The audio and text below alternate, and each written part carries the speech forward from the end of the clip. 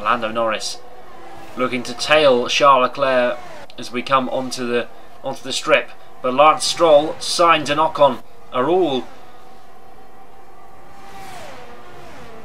looking now to try and get the DRS to pass Lance Stroll for 7th position.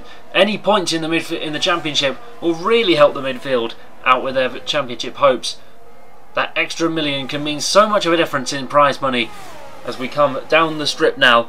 Carlos Sainz, the smooth operator, looking to get past Lance Stroll. He's tucked into the right hand side, and Lance Stroll defending the inside now as Carlos Sainz is pushed to the outside, and Sainz is held off by Lance Stroll.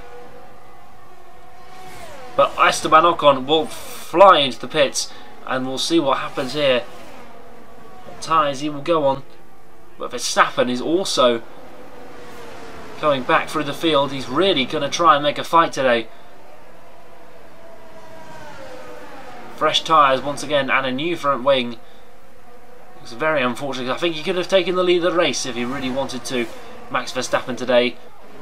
But that Red Bull dropped down the order as a result of that earlier incident. 3 seconds now the gap between the front two. Alonso 15 seconds behind Lewis Hamilton.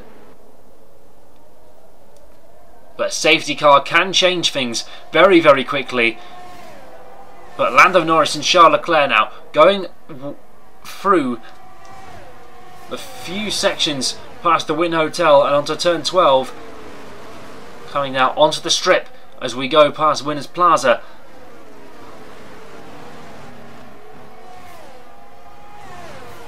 But now Norris and Leclerc. Leclerc with the DRS as he comes and pulls to the right hand side as we go down the strip, and Leclerc getting inches from the wall once again. Some of these moves are just too close for comfort today, but Leclerc sails around the outside of Lando Norris, and there we are. Lap 25 has begun, and we begin the second half of the Grand Prix. This is going to get very, very exciting now, as Verstappen is now going to challenge Lance Stroll for 6th place. He's making a motoring effort through the field once again, and he only has to come off those tyres and he can go mediums to the end. A very impressive drive today from Max Verstappen, a very impressive recovery drive. And here we are then, onto Koval Lane, as we make our way down towards turn 5 at the Caesars Forum. And he pulls to the left hand side. You have the outside for the corner, making it look very easy. The world champion has done a brilliant, brilliant job to keep his car in front. And Sainz, I believe, has gone into the pits.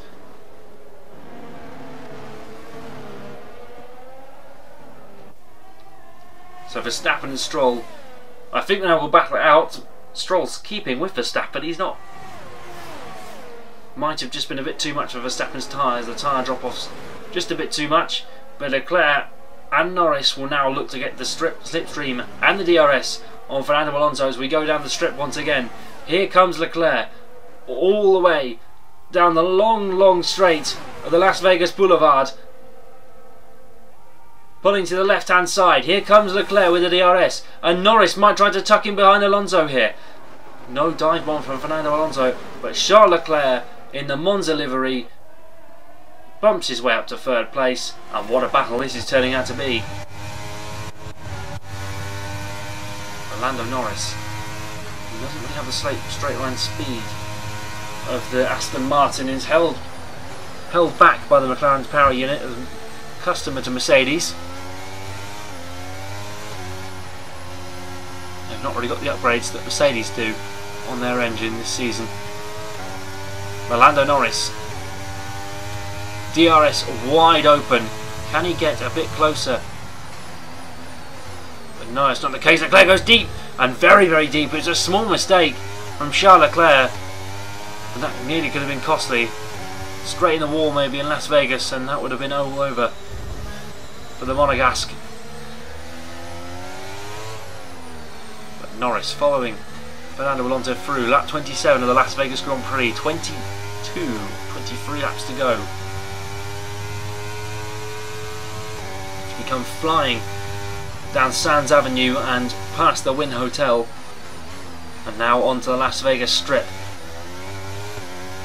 And this is probably one of the coolest settings for a Formula 1 race ever.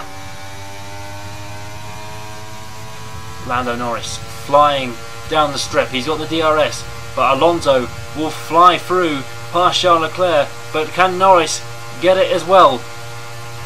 But here comes Norris. He's not going to get the double, not going to make the ambitious dive down the inside, but Leclerc's still there, and Leclerc still holding out, and it's side by side still as we go down Harman Avenue, down the pit straight. And I think Leclerc might just have it here, unless Norris can swing round the outside. This is so tight between the two drivers. But Lando Norris holding out around the outside, and I don't think it's just enough there. Leclerc holds on, but just about.